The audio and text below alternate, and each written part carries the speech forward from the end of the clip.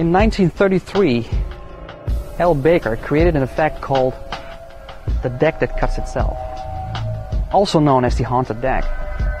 3 years ago, I had an idea in my mind, a solution for the haunted deck, and I knew if this was going to work, it would change everything about the haunted deck dramatically.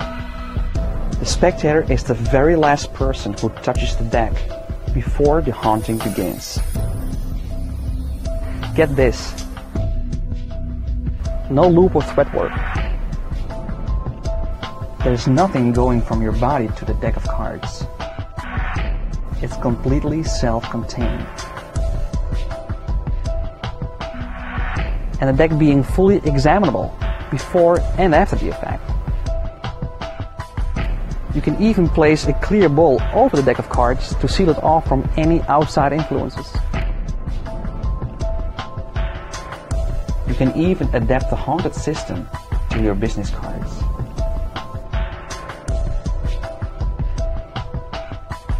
Haunted is always ready to go. You can do it surrounded. And for the final kicker, the signed card mysteriously jumps out of the deck of cards.